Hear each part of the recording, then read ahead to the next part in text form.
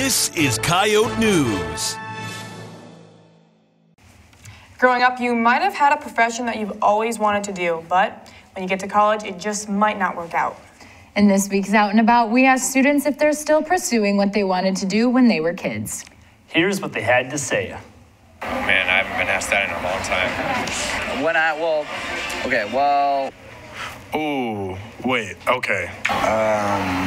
NFL player. I'm just going to say astronaut. That may or may not be what I actually want to be, but I want to be an astronaut. I wanted to be a zookeeper. I wanted to tame ocelots. I wanted to be a dental hygienist. I wanted to be a real estate agent.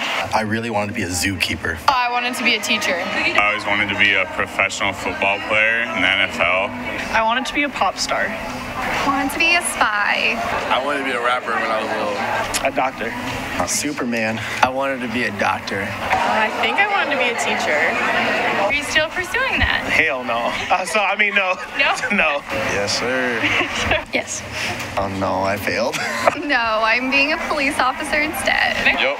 Absolutely. At USC, I'm in the writing class, and I think they write in space, so yes, pursuing it great. No, not at all. Well, I'm a mother, but I also have my real estate license as well as I work in higher ed. So I've accomplished more than I thought I would.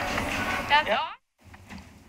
Well, when I was a kid, I wanted to be a fashion designer, and I can't draw or sew, so that didn't really amount to much. Well, I can relate to that because when I was little, I wanted to be a marine biologist because I love sharks, but then I realized I don't know science or math very well, so... Yeah, I wanted to be a paleontologist. I like dinosaurs, but I'm also pretty bad at science.